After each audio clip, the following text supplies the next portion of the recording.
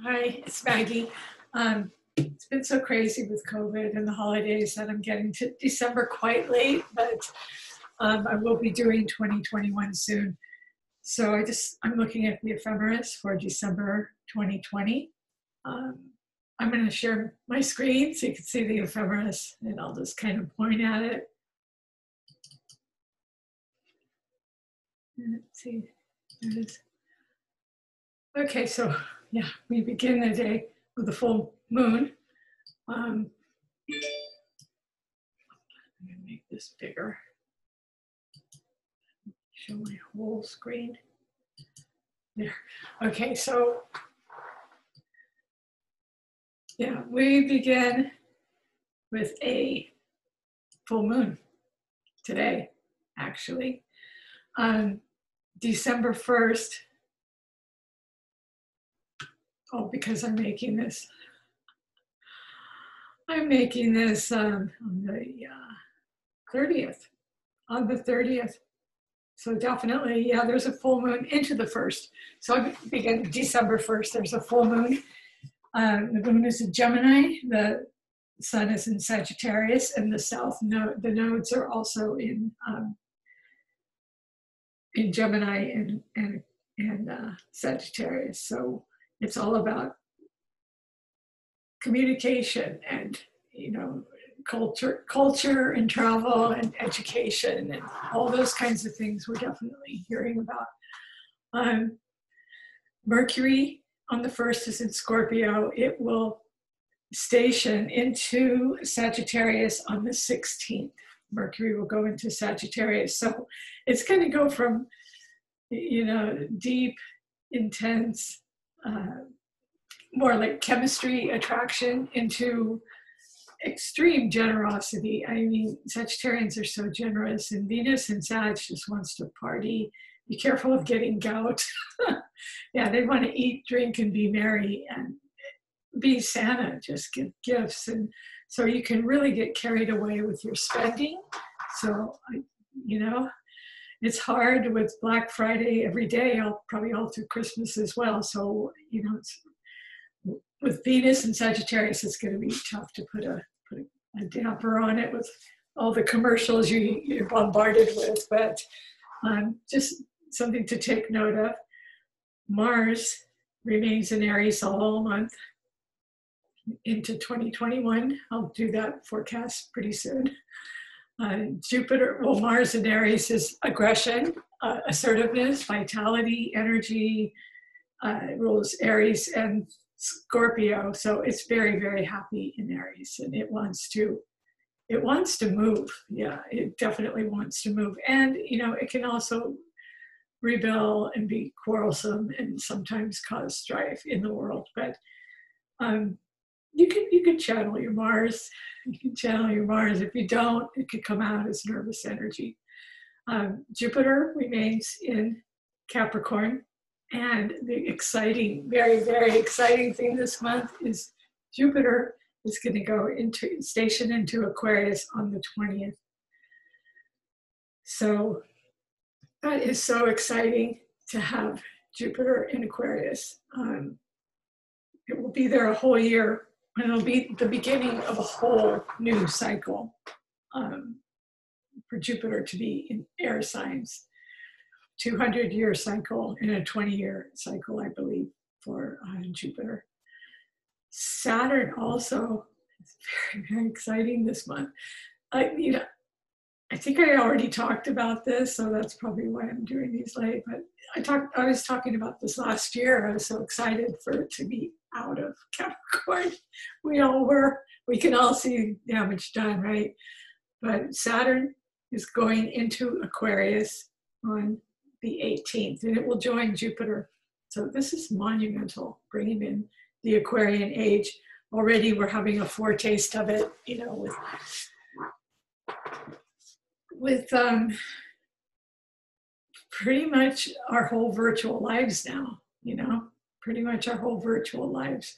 The South Node in Sagittarius, it's like the dragon's tail swallowing up schools as we know them and travel as we know it, although some still are flying, but at the same time, putting themselves in danger.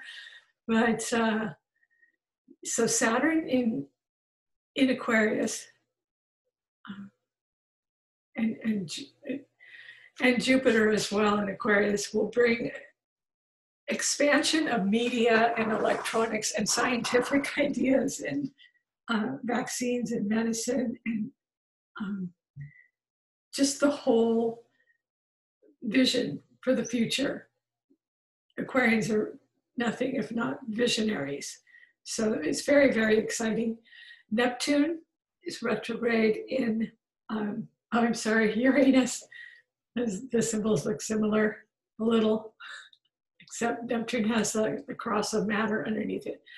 But Uranus is in Taurus, 7 degrees, and it's changing our way we're looking at money and material items, the material world. The material world, it's definitely shaking that up. And we're having a very, very hard look at reality, and it's not through with its sudden unpredictable changes in the financial sector. So let's hope that with the Aquarian age, with Jupiter and Saturn both in Aquarius, we're going to get some awesome visionaries and scientists, and people are really going to be into astrology and just humanitarian. They're going to be very humanitarian. So hopefully everyone will be more into helping one another, lifting one another up, helping one another, other than trying to get mine, with the material world being too greedy and materialistic, like the movie Wall Street. So it'll be less of that and more humanitarian. That's what I think we're striving for. That's the vision. That's the Neptunian vision. Neptune is in Pisces. So the Neptunian vision, Neptune is a very, very spiritual planet. And it's the ruler of Pisces. And it's an idealist. It's a mystic. It's visionary. It's the higher octave of Venus. And so it's just one love dissolving into a sea of love. Everything dissolves into Pisces, and it's universal. That's the word I was looking for, universal love. And so it's very, very spiritual and mystical and psychic as well, and dreamy and inspired, very inspiration. You may want to take time, although we all are pretty much quarantined, and so people are having to spend more time isolating. Saturn going back into Aquarius, it dipped into Aquarius and then it came back into Capricorn, but going back into Aquarius, the day it went into Aquarius, I think was when we were quarantined. So we're definitely seeing a surge now. And so just batten down the hatches and everybody stays safe. But to get your inspiration on, if you're a creative, Pisces is all about creativity.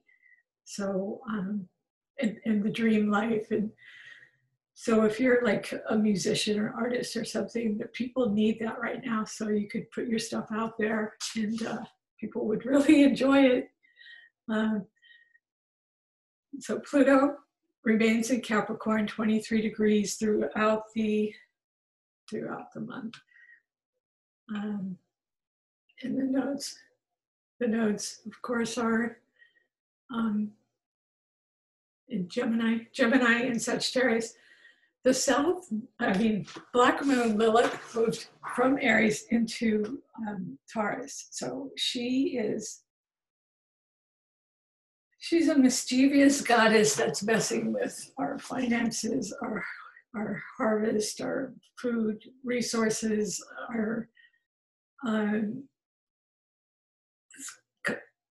I think of her as kind of a troublemaker, and kind of a secretive troublemaker. And with Uranus too in Taurus, you don't know where it's coming from. You know, it's kind of like behind the scenes. You get hit with all this nefarious stuff, you know, that we're dealing with it. We're dealing with it. And we have the idealism and strength and stamina to deal with it. But to have these planets going into Aquarius, it's going to marshal up our spirit, our idealism, our vision for the future. You know, we're going to be out in space, traveling, all kinds of great things. But I'll talk more about that in 2021 in the forecast. So I hope you enjoyed this. Again, I'm sorry it's kind of late. Better late than never. And yeah, it's very, very exciting. The Aquarian age is coming. So everyone be safe. All right, take care.